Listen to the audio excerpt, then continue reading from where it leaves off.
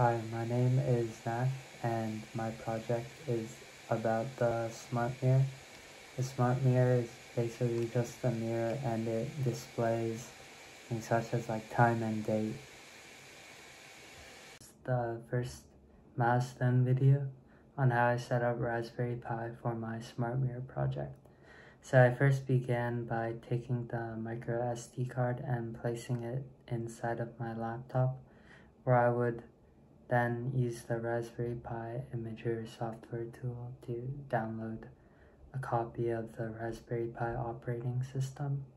I then placed the micro SD card inside of the Raspberry Pi motherboard, and I also put in a power cable and a HDMI cable.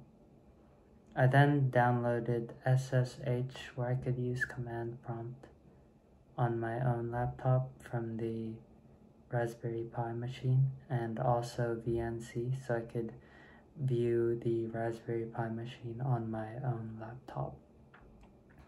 So this is the Raspberry Pi machine, and this is the display for it. And then this is my initial design for the smart mirror, and yeah.